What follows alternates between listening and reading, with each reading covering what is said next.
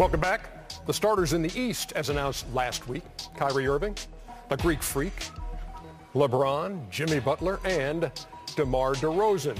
How about the Eastern Conference reserved as voted on by the Eastern Conference coaches?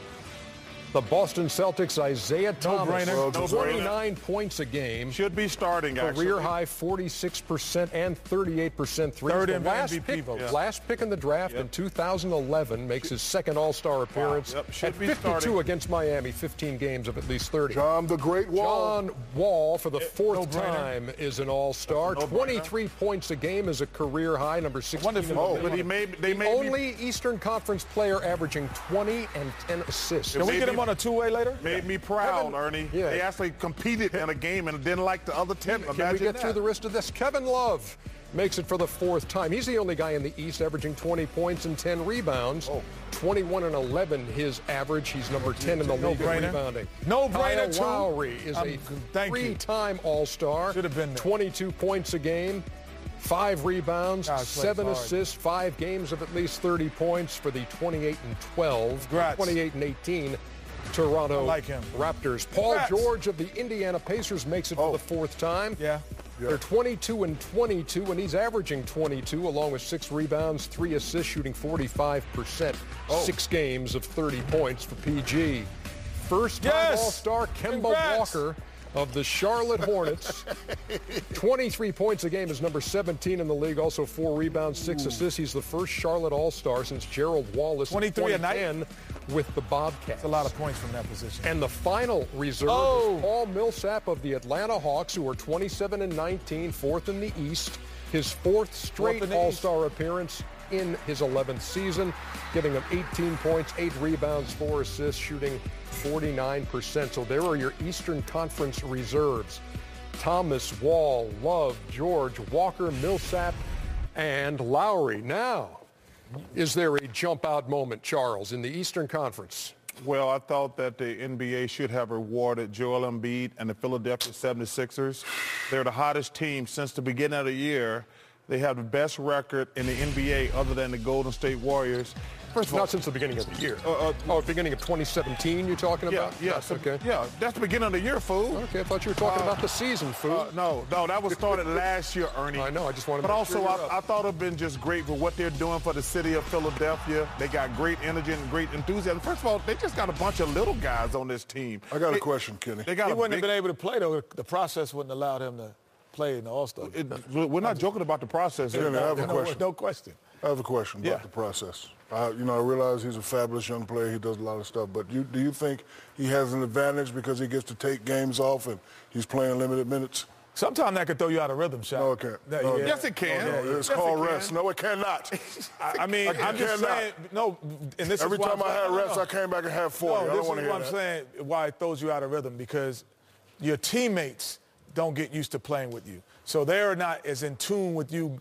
You like, how many times when you come, if you miss extended period of times and you come flash to the post and the ball is late. So it's not late when it becomes late. It gets you out of chemistry, out of rhythm. It becomes those type of situations when guys jump in double dutch to me and then out of the lineup. To me, my perspective. Andre Drummond not making it? I thought Andre Drummond should have made it. I don't know if they won enough games. First of all, I just think they got too many little guys, in my personal opinion. And all those guys will have it all-star years. But I thought, for me personally, I love Drummond. I think he's a great kid. Clearly, the team is not as good as we thought it was going to be. But listen, to me, like I say, I'm not going to hate on anybody. I just wish the NBA would have rewarded what the 76ers are doing in Philadelphia. And Joel Embiid, he's great for the league. If he can stay healthy, I told you before the season started, I got an opportunity to see Joel Embiid and Ben Simmons play.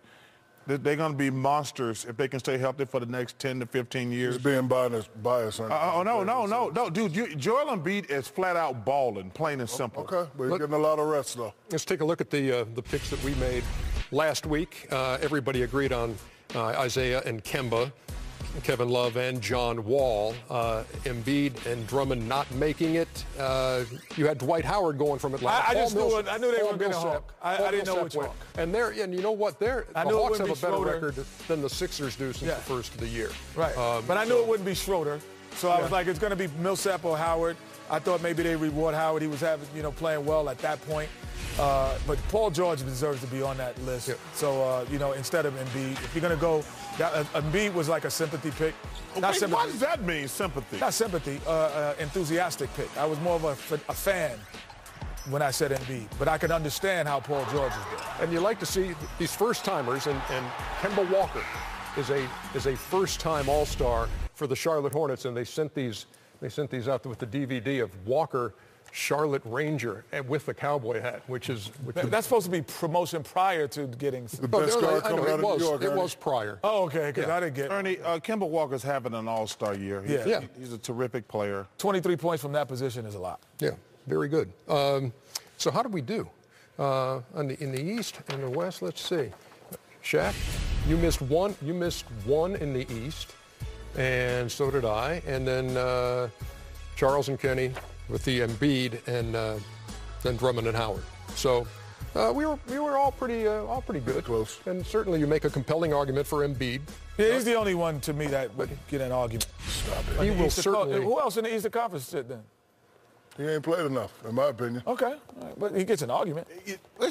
You just have a bias against all big guys, right? No, I love big guys. Okay. I'm just asking a question. I'm just asking a question. And you know what? What we also see. You said he was a fabulous player. Didn't I start it off by saying that? Yes, you hard to take you seriously with the hat on. Yeah. And the shade. First time in a long time. No Melo, no D Wade. All-star mainstays who are not going to be in New Orleans for the All-Star game in 2017. Well, they're both a little upset. They can play together. When we come back, we'll be joined by that guy, John Wall, now an All-Star. Which one's John? The guy in the blue shirt or the other? Oh. Don't run. Don't confuse our camera person. Chuck's little brother, don't run.